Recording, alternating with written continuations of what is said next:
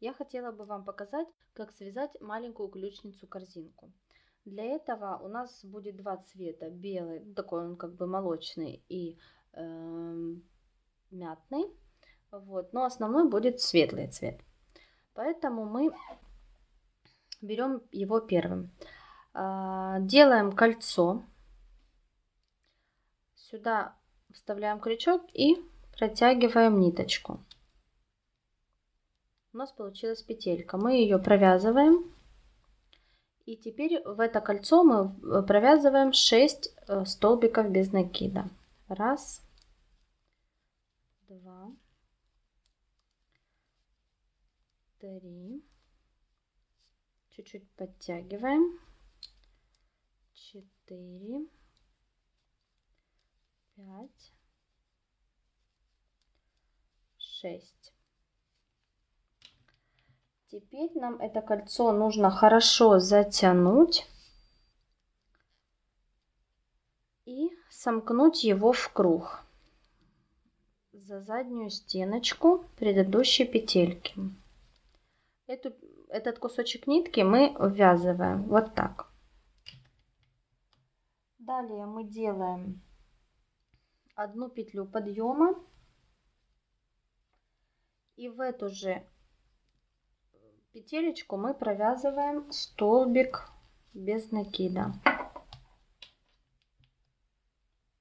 1 и 2. И в каждую петлю мы будем провязывать по 2 столбика без накида до конца ряда. Раз, два, раз,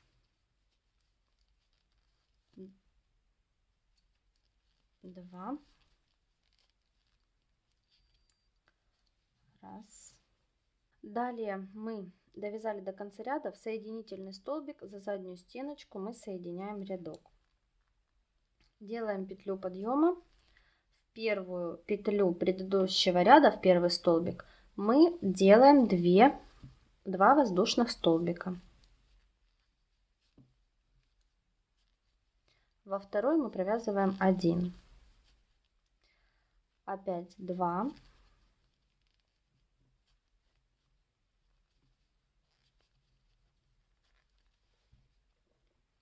И 1. Так мы провязываем до конца ряда. Далее мы довязали до конца ряда, соединяем рядок, делаем воздушную петлю. В первый столбик мы провязываем 2 столбика без накида. Потом мы провязываем 2 столбика по одному. Раз, два. Опять мы в первый провязываем 2 столбика без накида. Следующие 2 мы провязываем по одному столбику без накида.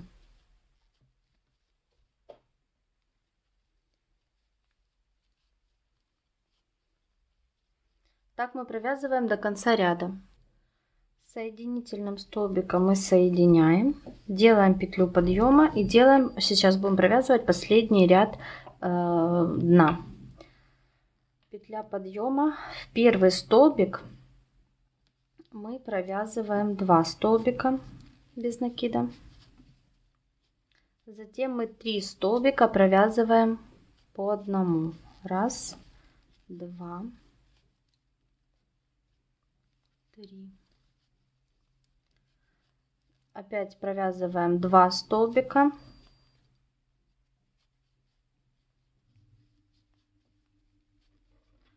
И 3 столбика по одному. Раз, два, 3. Так провязываем до конца ряда. Довязали мы ряд до конца. Соединительным столбиком соединили ряд. Теперь начинаем вывязывать стенки. Делаем петлю подъема и за заднюю стенку вяжем столбики без накида. Раз, два. В в каждую, получается, столбик мы вяжем по одному столбику, чтобы наши стенки закруглились.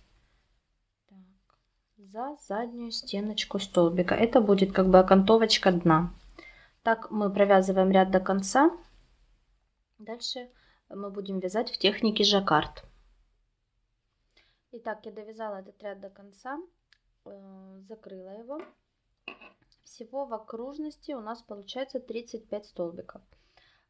Узор я буду вязать сердечко. Вот, оно состоит из 7 петель в ширину. Вот, получается, что 35 минус 7 это 28, на 2 14. Значит, нам нужно связать воздушную петелечку и провязать 14 столбиков вовнутрь столбика предыдущего ряда.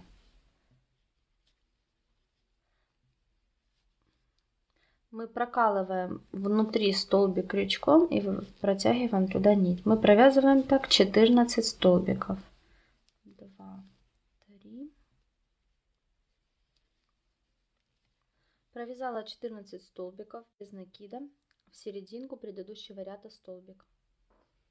Далее у нас начинается место, где у нас будет узор. Значит, первые 3 петельки мы провязываем белой ниткой также. 1, 2, 3. Вытянули последний столбик, берем нитку цвета, который у нас будет сердечко, и протягиваем ниточку уже голубую, мятную. Один столбик мы провязываем мятной ниточкой, вытянули, заканчиваем его светлой ниткой, белой, закончили. Далее мы до конца ряд вяжем белой ниточкой.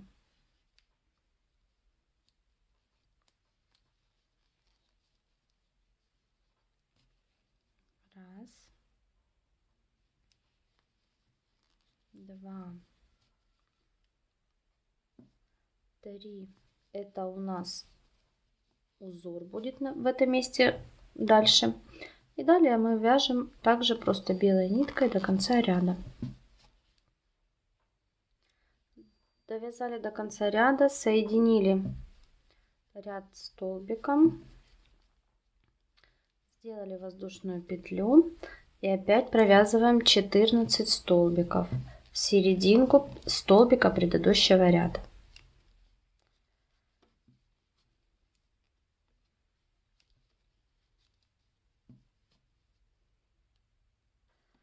Столбиков провязала. Теперь мы провязываем еще 2 белой ниточкой. Этот столбик мы не довязываем, меняем нитку на мятную, довязываем его мятной ниткой. Эту нить мы завязываем сюда в ряд и провязываем 3 петли мятным цветом. 1, 2. Не довязываем, меняем нитку и провязываем. Теперь мы эту нить прокладываем полностью по всему объему корзинки вместе, вот так провязываем до конца ряда. Довязала до конца ряда, эта нить идет за нами, мы ее ввязываем в нашу корзину, сюда в стеночку. Делаем соединительный столбик, петлю подъема и опять также 14 столбиков провязываем. Эта нить все время мы ее вкладываем вовнутрь.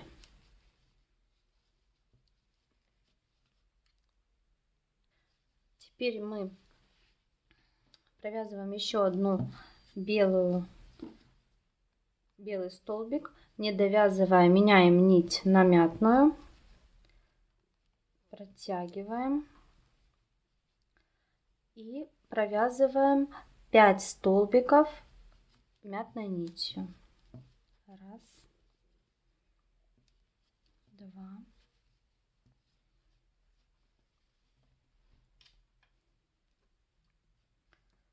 3,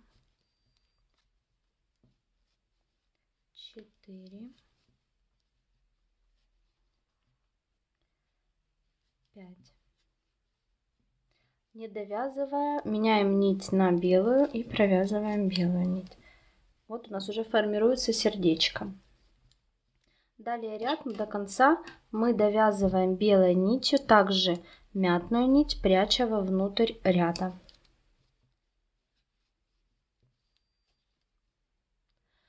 В следующем ряду я довязала рядочек до рисунка. Теперь у нас будем вывязывать сейчас рисунок. В эту петелечку мы провязываем белой ниткой сначала столбик, но не довязываем, а продолжаем мятной ниточкой. Нам теперь нужно связать 7 столбиков мятной ниткой. При этом белую нить мы прячем вовнутрь, чтобы не было протяжек. 2, 3, 4,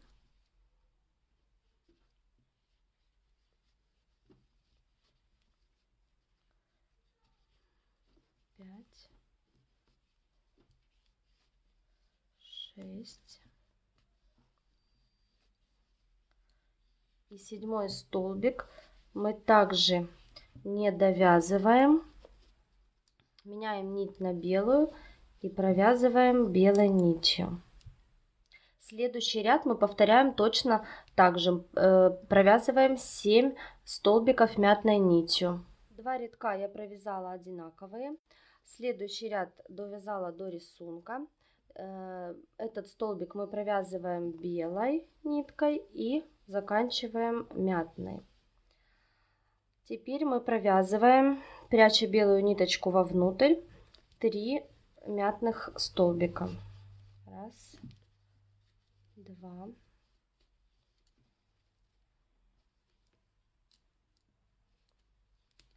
3. Заканчиваем белой нитью, прячем эту нить вовнутрь, провязываем 1 белый столбик, заканчиваем его мятной нитью. Меняем нить опять на мятную и провязываем 3 столбика мятной нитью.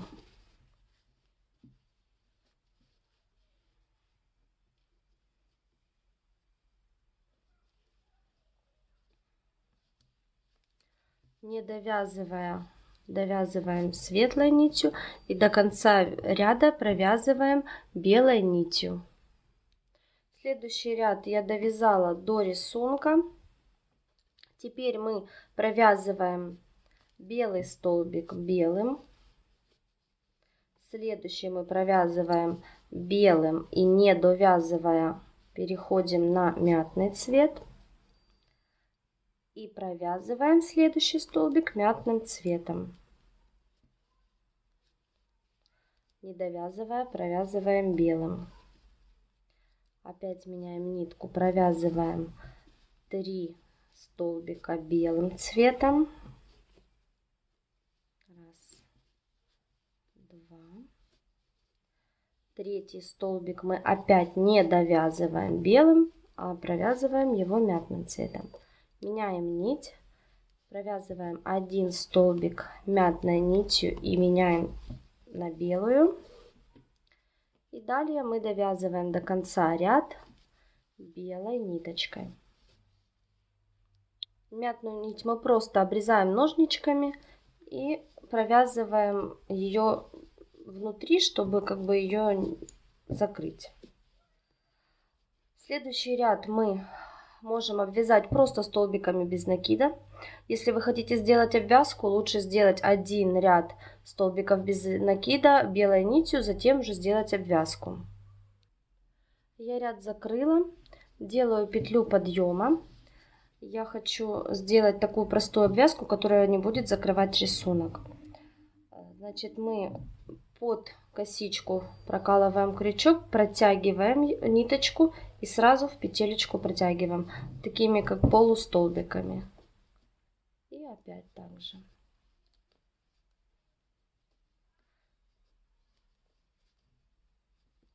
Так провязываем полностью вокруг ободочек. Вот все, я закончила корзиночку. Вот такое симпатичное сердечко получилось. Сюда можно положить ключи, либо что-то другое на ваше усмотрение. Спасибо вам большое за внимание. Подписывайтесь на мой канал, ставьте лайки, пишите комментарии. До свидания.